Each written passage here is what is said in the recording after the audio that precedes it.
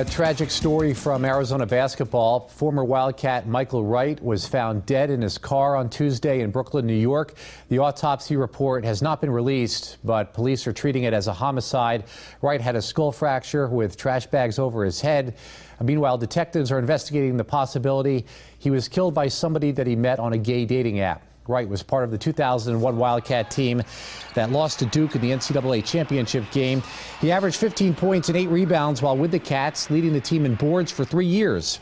The Knicks drafted him, but Wright didn't stick on the roster. Instead, he had a long career overseas and played in France just this past season.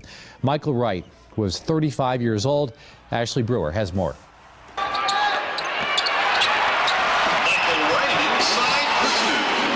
Today, a dark cloud covered the Arizona basketball program and those near it. You know, it's devastating. 35-year-old former Wildcat Michael Wright was found dead in his car last night in New York City.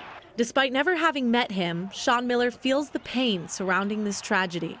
When something like that happens at such a young age and you don't have all the answers, you just, you feel horrible. But on the same day, the program was lifted with the signing of 7-foot-tall Finnish forward Lauri Markkanen, who verbally committed just a month ago. You know, we're ecstatic to get Lauri. Sean Miller's been recruiting Lauri Markkanen for over a year and a half, and he said he's really got everything you look for in a recruit.